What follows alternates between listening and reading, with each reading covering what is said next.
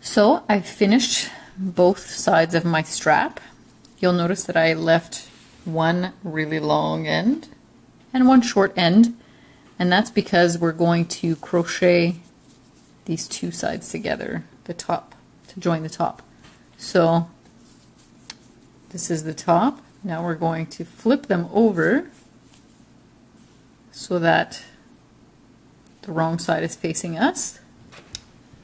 And then we're going to insert the hook in that first stitch. I guess white wasn't really a great color to use for these videos because you can't see it.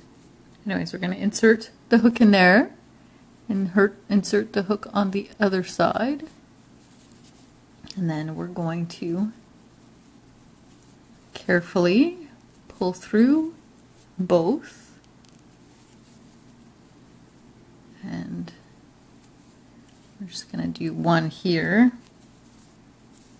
then gently through the first side, and then gently through the second side. Nice and loose though, we don't want to make it too tight, okay? You're going to pull it through the back, pull it through the front, and then we're just going to pull it right through that first loop, however it works. Make sure it's nice and loose. I don't want it too tight because you want it to have a little bit of give. So again, through the front, through the back, wrap your yarn around, pull it through both, and then through the loop. That's number 4.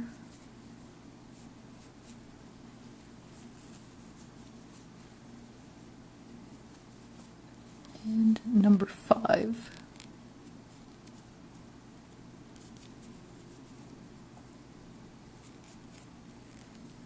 Wrap it around, pull it through,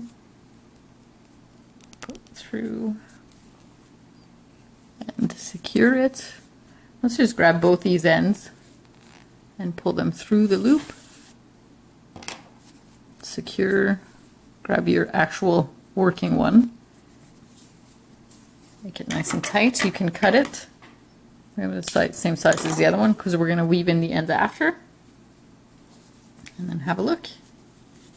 Now we have a nice clean top.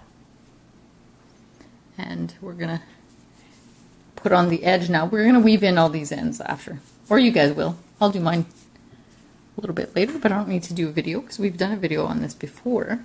So now we have our little bag with our handle. So pick a color. I think I'm going to use this green because I like this green.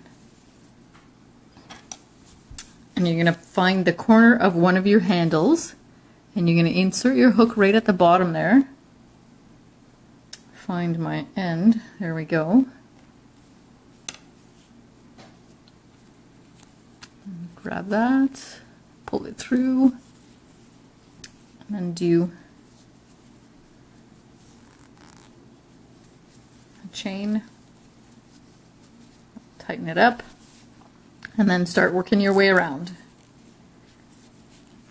So you're going to work your way around until you reach this end again. So you're going to go all the way down here, you're going to go all the way around here, you're going to grab the outside of this, you're going to go all the way around the strap until you come back here. Then we're going to turn it around. You're going to insert your hook in this corner and work around this side of the strap.